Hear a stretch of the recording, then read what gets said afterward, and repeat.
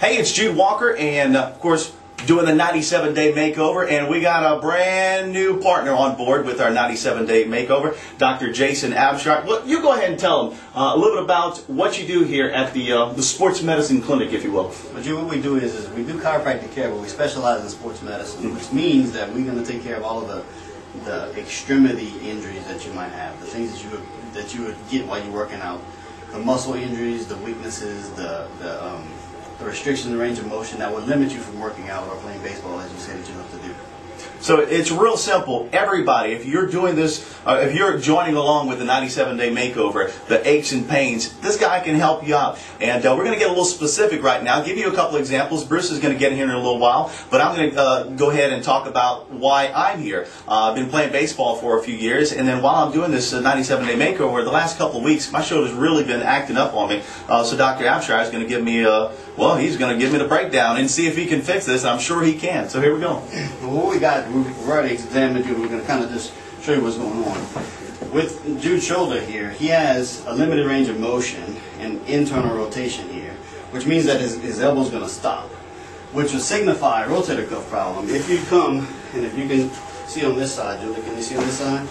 This shoulder goes all the way back here. Okay? Wow. So what that does is that tells me that this shoulder is not moving properly in what's called external rotation. Okay.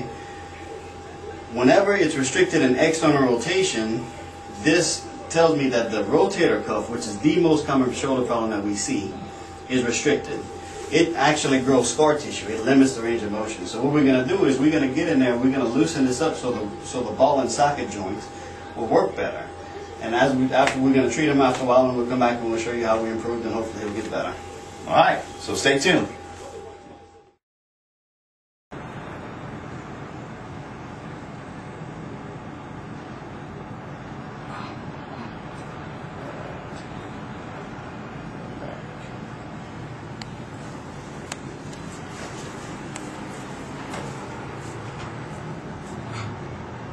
Right there? Yeah, that's the spot. Huh? That would be it. Not back here. Yeah, that's not real pleasant either. Somehow I think they must be connected. I think so. Huh? Yeah.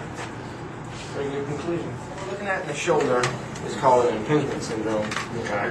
Okay. Basically, the muscles of your rotator cuff have to, whenever this joint, so you have a ball and socket. Okay. It's going to work. It goes up to about 90 degrees, and then it starts to run out of space. So the muscles of the rotator cuff have to pull the head, the ball part, down to allow you to finish getting it up. Well, they're not doing it because they're so tight in there that they're just not allowing.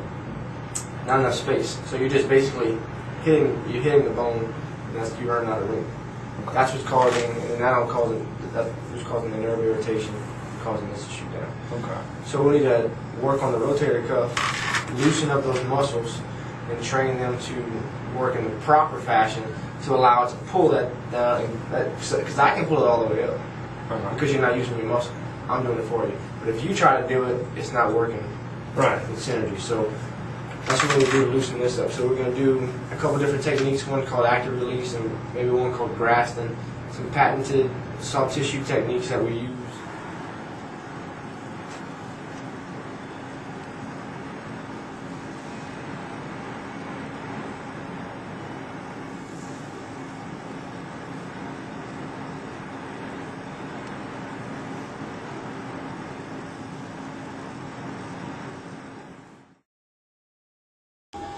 All right, so I've had my examination. Doc has worked on me a little bit. Just explain what exactly did you do to work on my shoulder? What we did, Jude, we ran some machines, which is electrostimulation and ultrasound combined, just to kind of warm up the muscles.